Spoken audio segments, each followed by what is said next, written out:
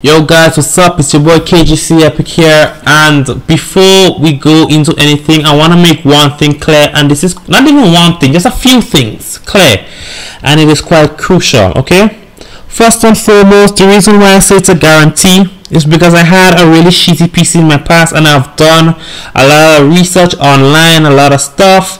I've done a lot of shit just to know how to increase your PC's general performance, because I'm talking like my previous PC had like 1 gigabyte of RAM. It was like really terrible, really terrible, to be quite honest. Another reason why I'm making this video, and I initially didn't even want to make it, I just decided to make it, is because I'm sick and tired of how the current online battle in NSU and S4 is because sometimes you join a session with one person, and when you leave or they leave, sometimes you end up joining the same session over and over, sometimes 10 times, because there isn't a lot of people playing online, because some people are still having FPS issues, some people just generally don't play online, of course, but I think it's generally because of FPS issues. People are avoiding online because you lag. If you're playing against someone who is running at 60 FPS, you know, those guys that have the monstrous like PCs, then they're going to be as 60 FPS and you're going to be lagging, and chances are you're going to lose. But I do play it even though I lag slightly. You know, it doesn't really put me out that much. So anyways, I'm going to get right into another thing, and this one is very important. Now, what I'm going to show you, if you refer to this video and another video I made a few days back, if you do all the stuff that I'm going to show, that I showed you in these two videos, your computer's performance will be more or less capped out. And if your computer's performance is capped out and it's at its absolute highest point and you still cannot play a game, then realization needs to hit you that your computer cannot run this game. Okay, now listen up. The first tip number 1, and this one was highly recommended on my part because I used to use this very frequently in the past, and this is Razer Game Booster. Okay, and you know, we generally do have haters, and I want to point out that no, Razer isn't paying me, and I'm not hyping it so much because Razer is paying me or something. It's just because it is a fucking awesome piece of software. Basically what it does is that it turns off your processes and services in the background that are running idly, and it can make you launch a game like without all that bullshit stuff, you know, giving it competition for the RAM. And what you can do is that you can sync your games.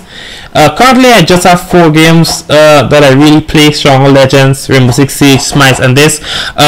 You can sync your games to it, and every time you launch a game, the Game Booster, it's now renamed to Razer Cortex, but basically what it does, you can automatically turn off the stuff, all the processes in the background, and let you run your game, and as soon as you shut down your game, it automatically turns it all back on.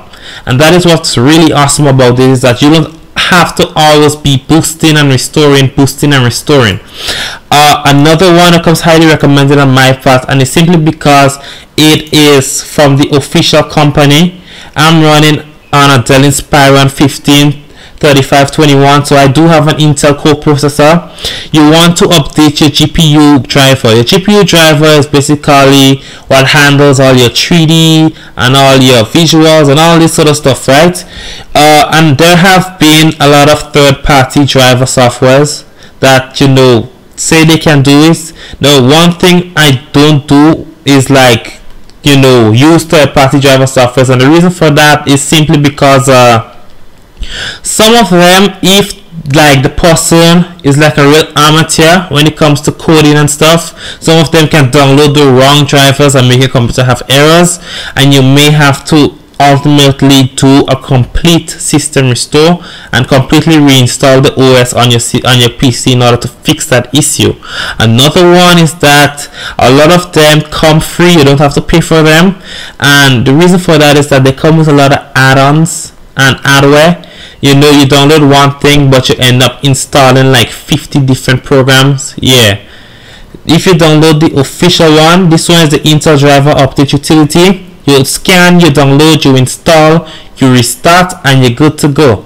Okay, it just scans your computer, tells you what your computer needs, and installs it for you.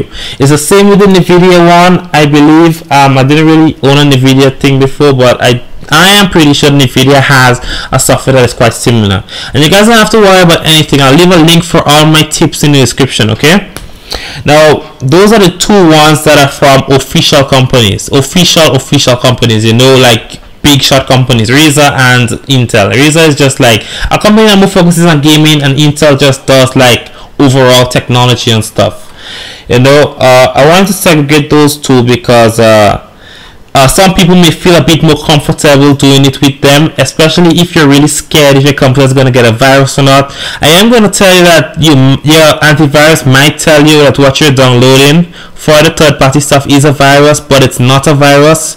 The reason for that is that it is unlicensed software. It's not from a licensed programmer, but you don't have to have a programming license to know how to program. Obviously, just like you don't need a driver license to know how to drive, okay?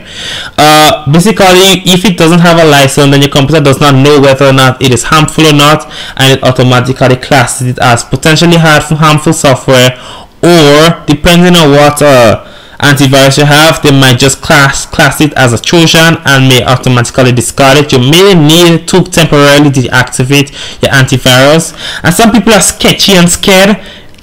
Me currently, I don't even have my antivirus active right now.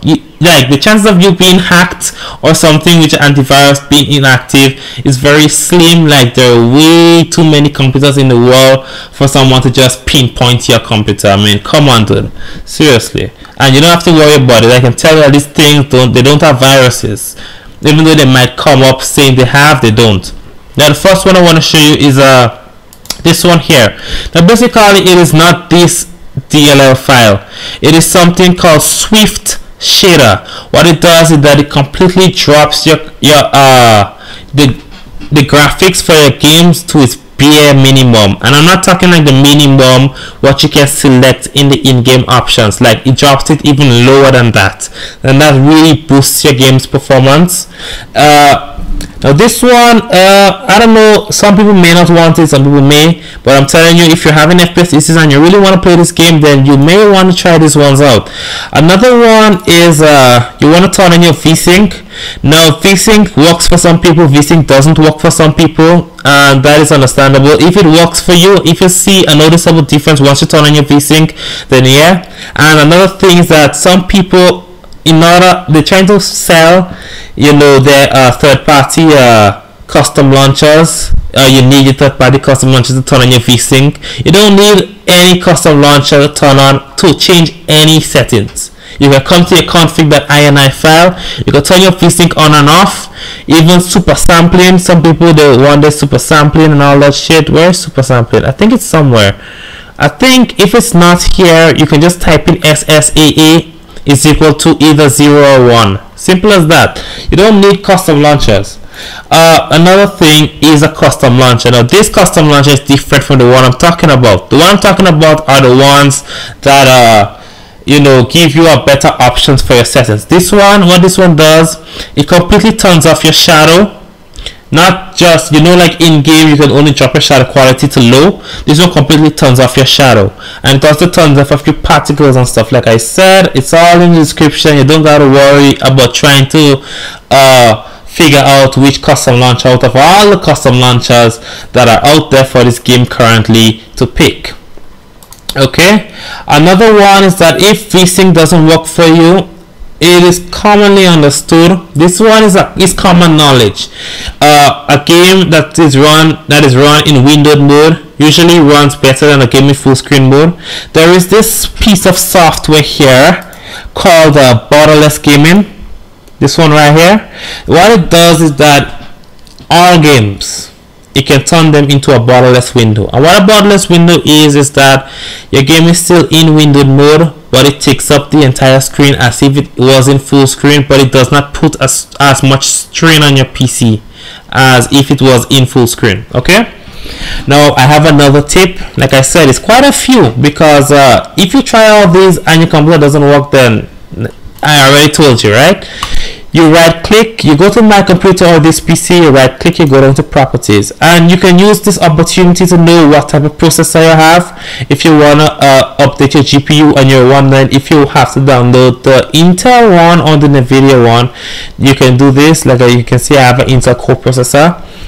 You come over to advanced system settings, you go to performance, the advanced tab. Obviously it's already there. Performance, you come to settings, and it will automatically be on this option here. Let Windows choose what's best for my computer. You want to switch that over to adjust for best performance. Basically what this does is that it turns off all the visually appealing stuff that Microsoft has added to the Windows, such as the arrow peak, such as animations, smooth transitionings, all that stuff. It's turned off.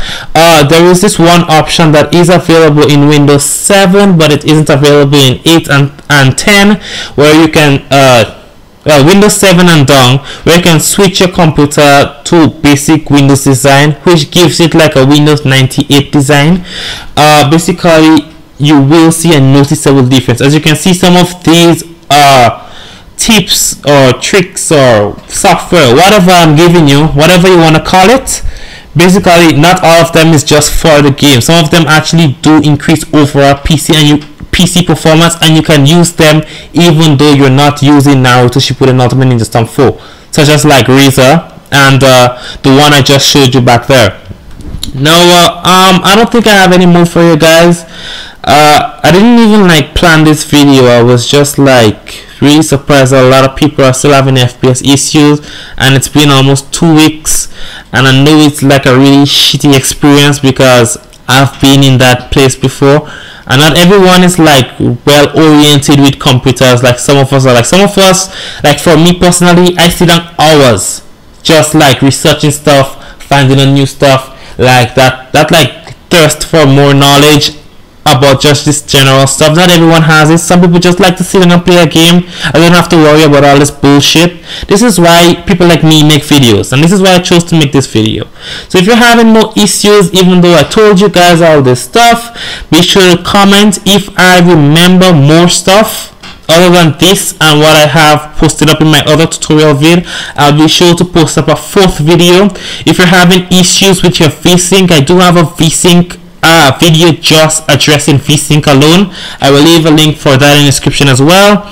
I will notify you guys in this video if I do post up another video, especially to the guys that if this somehow miraculously doesn't work for them. Like I said, most likely it will. It's guaranteed.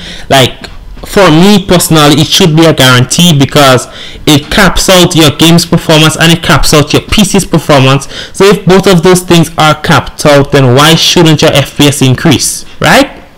Anyways, be sure to comment, be sure to like, be sure to subscribe, do all that sort of stuff. And I have to actually go and walk right now, and I'm still not making a YouTube video for you guys, but whatever. Just like enjoy the rest of your day and continue being awesome people.